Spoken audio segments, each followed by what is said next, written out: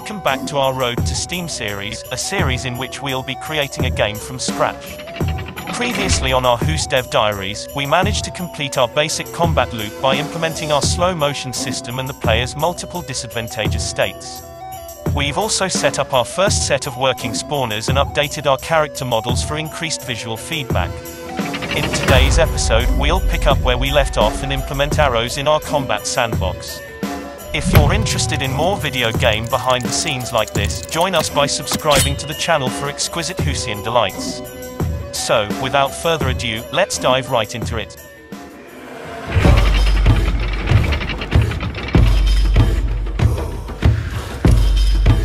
On the battlefields of old, a wide variety of weapons were used, but none were as prevalent as the bow and arrow. Archers would often make the third of an army's total size, as they were really effective at reducing the enemy's numbers from a distance. In HEUSS, however, we want to take a different approach from the usual way arrows are used in combat. An approach that is more stylish and engaging. For this, we took inspirations from a classic.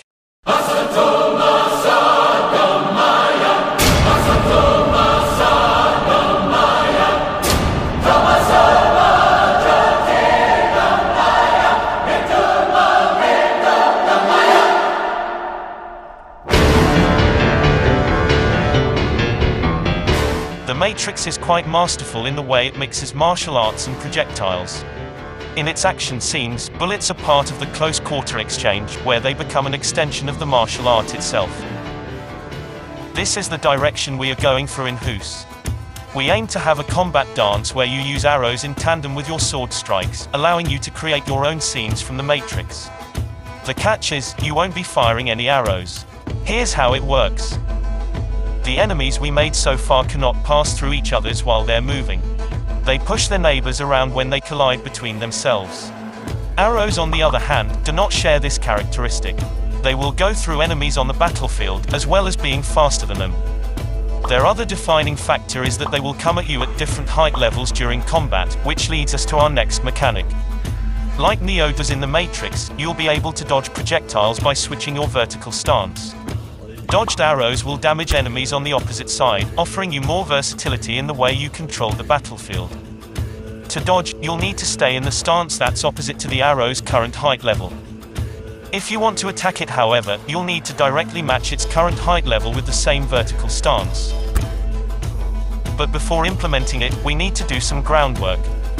The issue we have at the moment is that all our actors in the scene are at the same position on the Z-axis. This means that our arrows will clip the models of our enemies when they pass through them.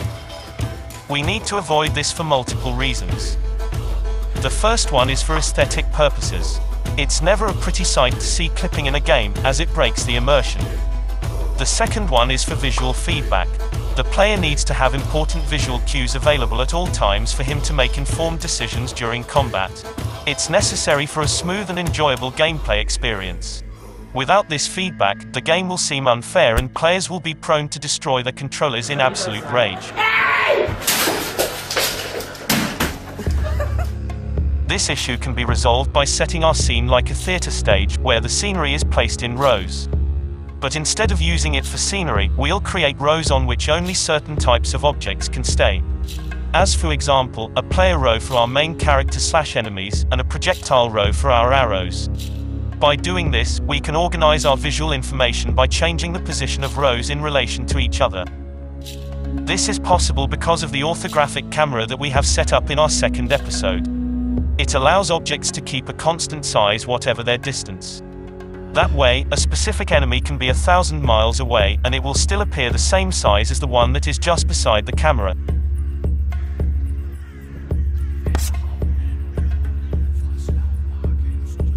Now that we have a way to organize our visual information, it's time to go in the trenches and set up the backbone of our projectiles. First, we'll create a script that locks the Z position of an object to the player's Z position. We do this because of the fact that our projectiles and player are no longer on the same row anymore. It will keep arrows colliders on the same plane as the player, making sure the targeting system works, while still displaying their models on the projectile row. The next thing we'll tackle is the arrow's height levels.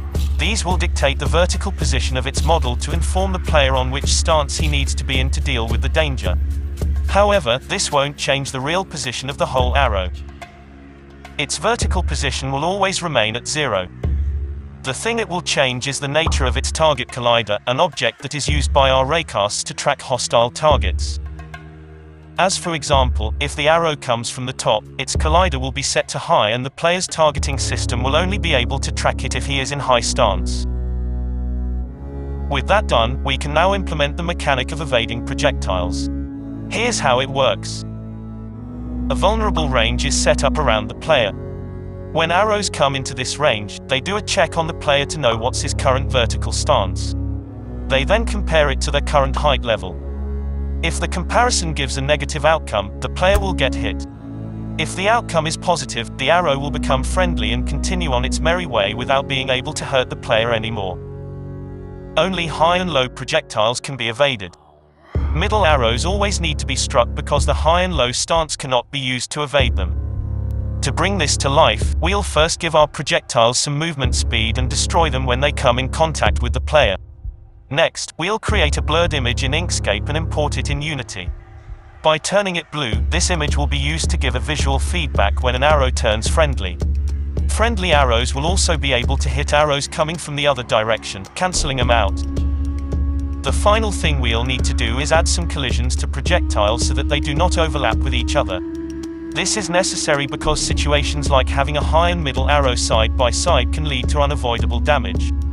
If the player evades the top arrow, he'll get hit by the middle one, and if the middle one is struck, he won't be able to avoid the one coming from the top.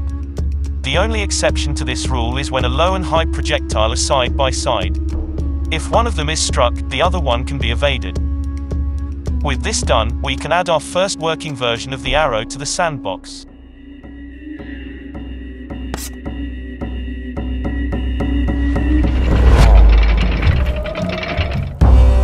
In game development, finding crazy ideas is often the easiest part. The real challenge lies in how to bring it to life without destroying everything you previously built. One change can culminate in a full-on calamity. So you need to be extra diligent in your search for exceptions, because the devil is really in the details. The next thing we'll show you is one of these edge cases. A pretty simple one, but don't be disappointed, we've got a real doozy coming later in the video. The problem shows its ugly head in a very specific situation. When the player is targeting an enemy that is behind an arrow, he will bypass the arrow while dashing to its target, avoiding the damage. The desired outcome would be to have him stopped and hurt on contact with the arrow. Currently, the player is invincible during his dash, so we could make him vulnerable to projectiles during this time to get the result we want. This would work fine with our current dash speed. However, the moment we would crank it above 100, the player would start to bypass the arrows again. This happens because the player teleports himself when moving, so when the dash speed is too great, he teleports himself behind the projectile like it was never there. To fix this, we'll create a fail-safe system during the dash. When the player will be dashing, we'll use a raycast that travels a certain distance to see if there are any obstacles in the way. If there is one, we'll compare its height level to the player's current stance. If all checks out, he'll continue its way to his target. However, if the result is negative, we'll teleport the player to the point where the raycast hit the obstacle and trigger his hurt state. By doing this, the player will no longer be able to bypass arrows, whatever his speed.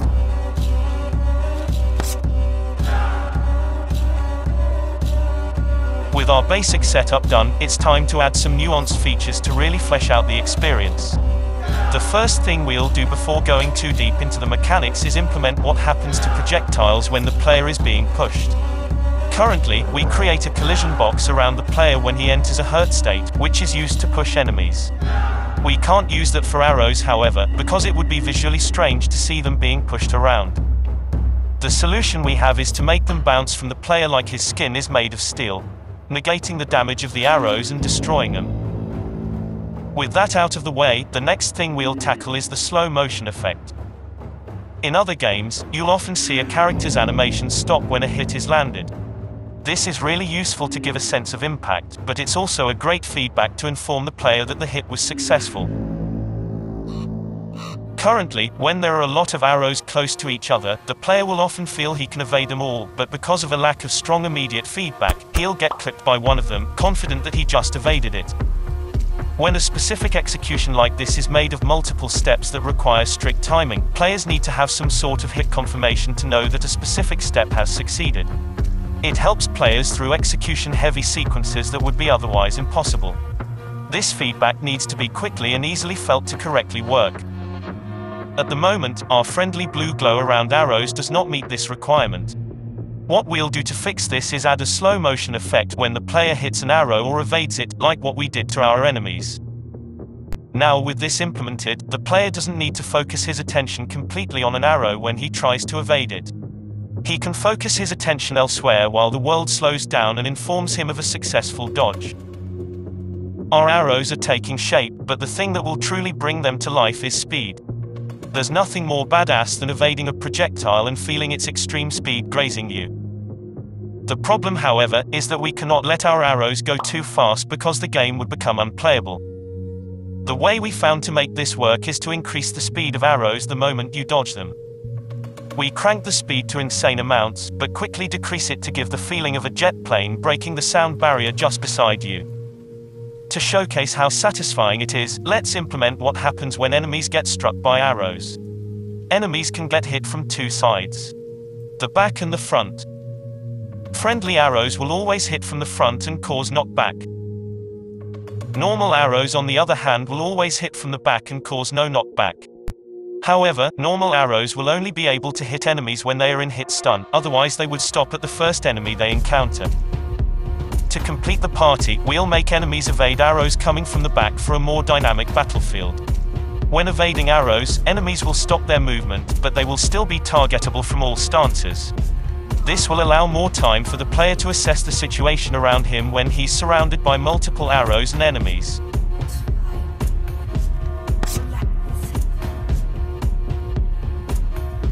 With the core of our arrows complete, it's time to smooth out the experience with little gameplay additions. We'll present them in a rapid-fire style, as there are a lot of them.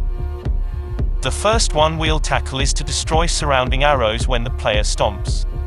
The reasoning behind this is the same as when we implemented the stomp for normal enemies. We want to give the player some breathing room after he gets hit to help him get back into the fight. Our second addition is to destroy arrows when they are too close to an enemy that just got hit by the player.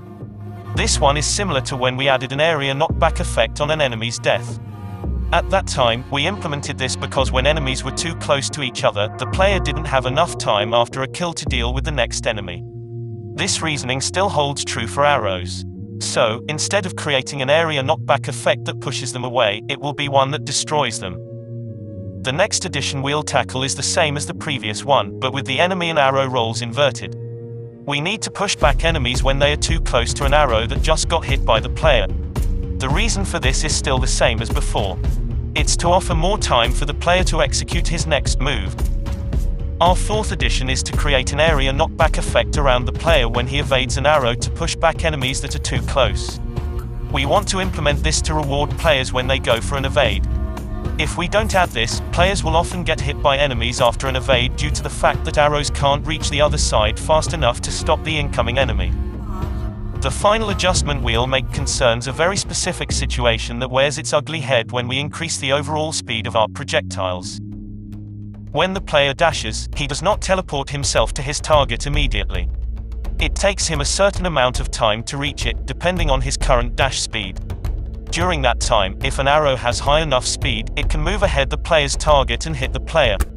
These situations can't be allowed to exist because they punish players for things they don't have control over, which can create a lot of frustration.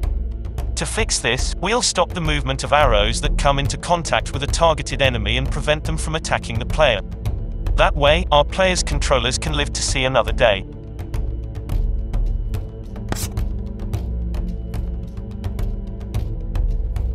To complete the integration of projectiles into our sandbox, we'll need to tackle a final edge case. This one stems from the fact that enemies can now be killed by things other than the player due to the introduction of arrows. Here's the conundrum. What happens when the player's target dies during his dash? With the way it's coded at the moment, the player will just continue to dash to infinity because targets are used as a reference point to stop him when he reaches their position. To fix this, we could stop the player's movement when his target dies by other means, but that would leave him vulnerable in the middle of the fight because of the unexpected change of action. So, to work around this problem, we'll just do the same thing we did when the player gets hit. We'll add a stomp when the player gets interrupted in his dash. This will clear the area around himself, allowing him enough time to make sense of his surroundings and come back into the fight. With that done, our arrows are finally complete and ready to be officially added to the battlefield.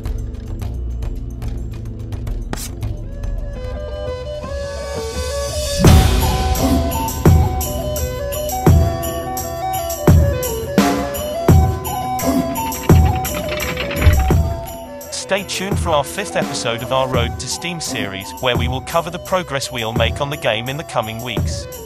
If you have any feedback or just anything you want to share, don't be shy, and fill the comment section down below. If you enjoyed our content and want to support the channel, feel free to leave a like and subscribe. On this, Godspeed to all of you, and we'll see you on the next episode of our Road to Steam series.